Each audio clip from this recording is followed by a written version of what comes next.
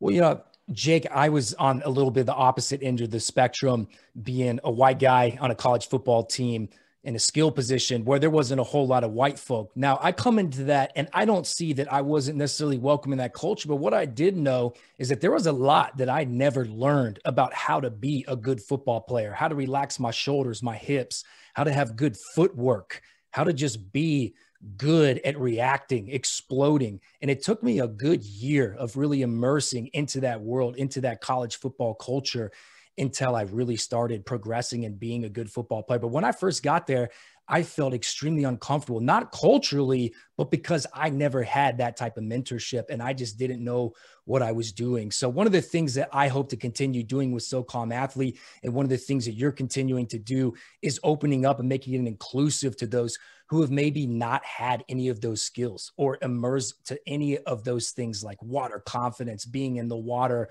or maybe even something like being out in the woods and doing land navigation. So I like what you're saying, Jake. I'm all about it.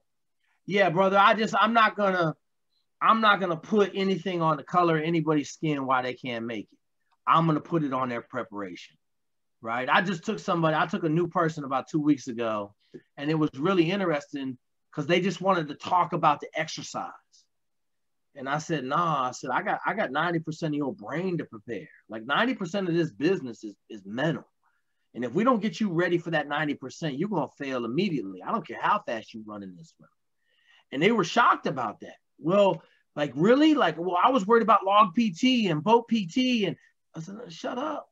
Like, we're not worried about none of that stuff. But like I tell people, like, so I shot this masterclass, right? And I'm gonna talk about a little bit because it'll elaborate on what we're talking about. And so the way I made it was I just had a guy from Illinois graduate from SEAL team training last September. Okay. And so I went through every phone conversation that I had with him. And I said, okay, I need a video on this. I need a video on this. I need a video on this. When I got done, it was like 100+ videos, 13 and a half hours of conversations that I had about mental preparation of this next block of training, right? How do I conduct myself properly in the house? How do I make sure that I get there an hour and a half early in CQB and I walk the house and I walk my entrances. I open doors left and right. I work all of that stuff before the day starts so that I can be the best, right? And we talked a little bit offline about this. When you're in the business of shooting people in the face, like there's no such thing as showing up with your B game. Like your B game gets you a ride home in a coffin, or worse, it gets your buddies a ride home in a coffin. And Jake, what time did you wake up this morning? What time you been waking up this week for our listeners out there? Oh man, dude, I've been on fire this week. So I got some really big stuff in the pipe, man. Like I woke up this morning at 3 o'clock and my wife threw me out of bed. 3 a.m. No, wife threw him out of bed. On fire, man. Like on fire. That's what it takes, right, Jake? That's what it takes. That's what it takes. You got to know what? Like people are sleeping.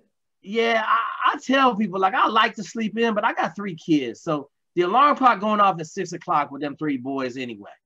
But like when I get going on some stuff, then I'm gonna start like Jocko says it, passion wakes me up, right? Like I'm gonna start getting up when I got it. When my body tell me it's time to go, I'm ready to go. So for me, like, and it's weird because if I wake up at 3 a.m. and I look around, I'm like, let's go. You know, let's go get it done. So like I got this thing at 1 with you. I've been grinding out this white paper since like 4:30. Just been in the lab. Yeah, I did. I worked on a bunch of emails and some other stuff this morning early, and then just been, you know how well I write. So we've been grinding, but now I got this speech to text stuff. Woo! I thought about writing a book this morning. Good to go now.